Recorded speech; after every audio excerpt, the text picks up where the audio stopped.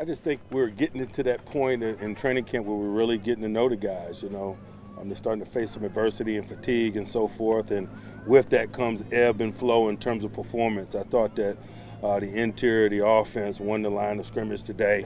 We'll see how the interior of the defense responds to it tomorrow. All of this is very much a part of the process.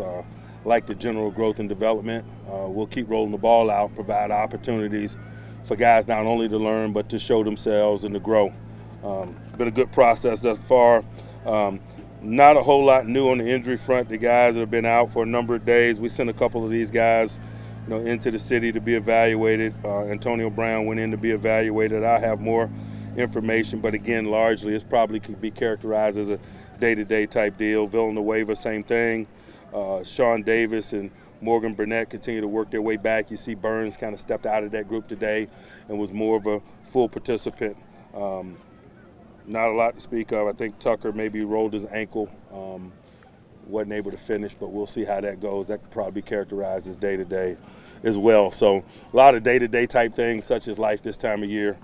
Nothing of any significance, and we're thankful for that. Questions? What is Brown dealing with? Just a day-to-day minor injury. Nothing to speak of. Lower upper body? Again, nothing to speak of. To be clear, did Al go in the city and come back, or was AB the only guy that went to the city? I didn't reference Al in regards to that. I referenced AB. Mike, do you like what you're seeing out of your young defensive backs out there? You get a bunch of them. You know, man, we got a lot of guys to sort through. We challenge them, having them play multiple spots, and I like the way they're representing themselves. But, you know, what I said in the opening I think really is significant about all these positional battles. I think just after you hear a good solid week and you're working, you really get to see how the drudgery of it wears on them or does not. And oftentimes that defines the ascending guys.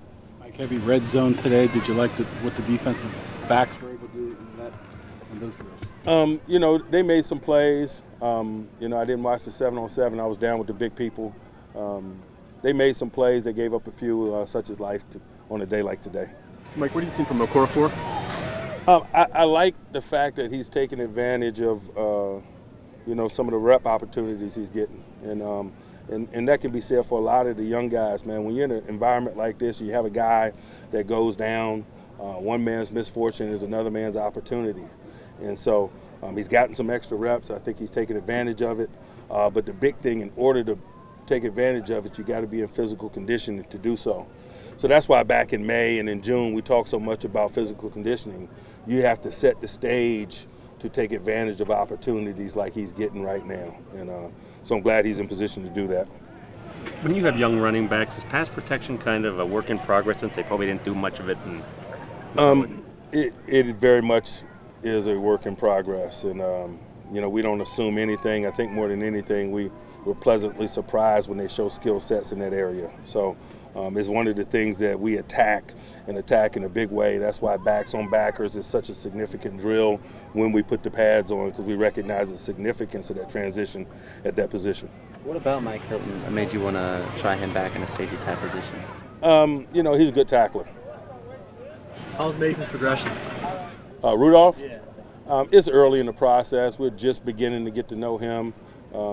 You know, oftentimes that position is defined by what happens in stadiums, and appropriately so. So you'll never hear me paint with a broad brush or make too many drastic comments about his progress, positively or negatively. I like his general approach to the work. Looking forward to Friday Night Lights tomorrow? Always, man. It's great to get in that environment, to work at night. You know, every step in this thing, I think, is a significant one. You know, stepping into that stadium, leaving this facility is a component or a step in the process for us. You know, a week or so from now, we'll be stepping into another stadium. So I'm always excited about what this step tomorrow night represents. Do you get a sense from the guys when you do go to the Friday Night Lights that they kind of ramp up their enthusiasm a little more? You know, I'm not looking for it. I'm not trying to create it. It just happens. You know, the energy in that venue when we get there, the closeness of the fans to the field, it'll happen. I don't worry about it. I don't worry about trying to create it. Do you know much about the two new guys you had out there today? No, I kind of met him on the fly, you know. But, you know, sometimes you got to get on the moving train. You guys heard that cliche from me before. You'll hear it again, I'm sure. Here with former Steelers wide receiver Louis Lips. Louis, what was it like playing for the Pittsburgh Steelers organization and just having the pride associated with being a Pittsburgh Steeler?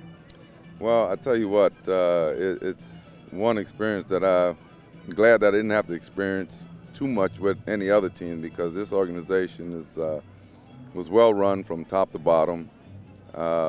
They get great athletes in here and make great things happen. The fans are just totally unbelievable. They make you want to go out there and do great things. So coming in and playing for this organization was not only a blessing for me, but it was something I would truly remember for the rest of my life. John Stallworth really took you under his wing. What did he do for you in your career? Well, I'm going to just say this real short, because, you know, we watch practice, like you watch practice in groups, but John actually showed me how to watch practice. You know, a lot of guys watch practice because you got to watch practice after practice. But we would watch practice, just amongst ourselves, and then that's when you can really, you see what's the reason behind watching practice, because then you can watch your deficiencies, you can change, you can see what you're doing wrong, what you're doing right, work on the things you're doing bad, and keep doing the good things. So, you know, that was one thing, and that was big. I mean, because in this league, you gotta have film study, and if you don't have film study, you're not going to be successful. What was it like being a first-round draft pick, and what emotions were going through your head when you were drafted? And I just couldn't believe it. I mean, you know, my whole thing was just, you know, hoping that I got drafted by somebody, let alone being drafted in the first round by the Pittsburgh Steelers of all people. And, you know, it just totally blew my mind. And even as high as I went, well, 26, I mean, it was still in the first round, but never even imagined it. Did you ever expect to be Offensive Rookie of the Year and have such an amazing first season in the NFL? No, well, you know, when you're a rookie, you just hope that you get a chance to play, let alone being Offensive Rookie of the Year. But you just go out there, man, and you bust your buns, and you work hard, and you give it your all, and you leave it out there on the field. And then, you know, if you did good, then, you know, everything else will take care of itself. And for me, I did some good things that year, and, you know, and got rewarded for it. What were some of your favorite memories as a Steeler? Oh, there's a lot of them. I mean, you know, a Rookie of the Year is one, going to the Pro Bowl is another one. But for me, I got voted the Steelers MVP not once but twice, and that's voted from the guys that you go to war with, and you know, and in that locker room. And when those guys think that you are that valuable to the team, well, that definitely means a lot. So, being MVP. You hear a lot of guys in the league say that this is about relationships. Who are some other people who really influenced you during your playing days? Oh my gosh, I mean, it was all of them. David Little, God rest his soul, Donnie Shell. Oh man, I can go on down the line. I mean, Calvin Sweeney, Larry Brown. I mean, those guys, Benny Cunningham. I mean, those guys had already been there. They had already won Super Bowls. They know what it's going to take to go there and get another one. And it was trying to show you how to do it and how to do it the right way. And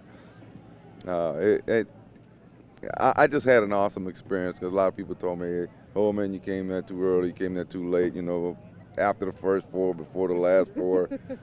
You know, so, but I say I got here at the right time, because you know, if I had a chance to do it all over again, I'd do it the same way. Getting drafted by the Steelers and training camp in Latrobe and everything else. So, yeah, I was very, very welcome to do what I did.